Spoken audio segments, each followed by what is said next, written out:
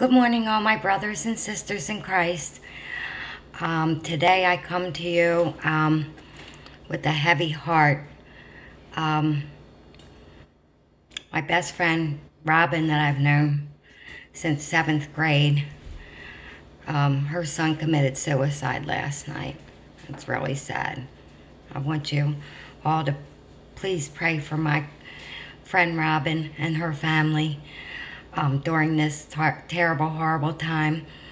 I'm going to head up to Baltimore today, and I want to see if you guys can look into your heart and see if you can please donate to the GoFundMe page that I'm going to be putting on the description. I hate to ask, but she's poor like me, so if you can help her out, I would really appreciate it. I know a couple of you wanted to donate to my little ministry, so if you want to donate anything towards my friend, it will be greatly appreciated.